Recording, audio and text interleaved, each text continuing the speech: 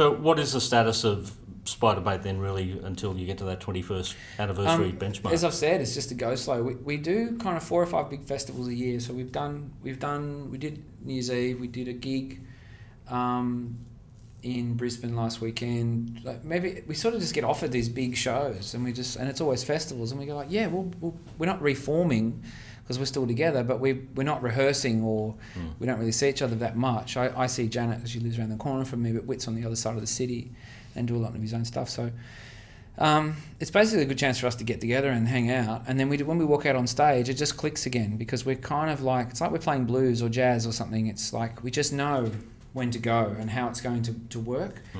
Every now and again we'll have a really crap stage sound, we can't hear each other, and we might play a little under par, but 9 times out of 10, as soon as we get out there, it just rips. And I just feel like that's one of the great things if you're a band that's been together for years and years, is that you end up playing better because you've been playing together for so long. Like old blues bands are like that.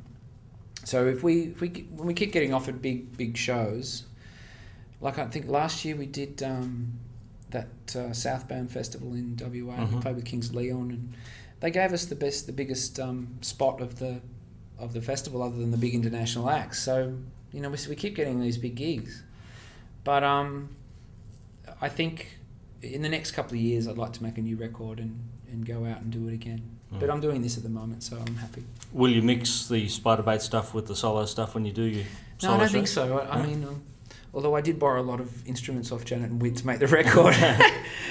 Whit lent me an amp or two, and Janet lent me some guitars and basses. But no, I'd like to keep it separate, because it's it's my thing.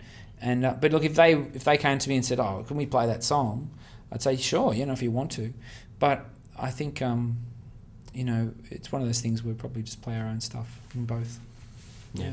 Well, here he is, Kram, with the solo album mixtape. Thanks. Good to have you in here at Undercover. Cheers.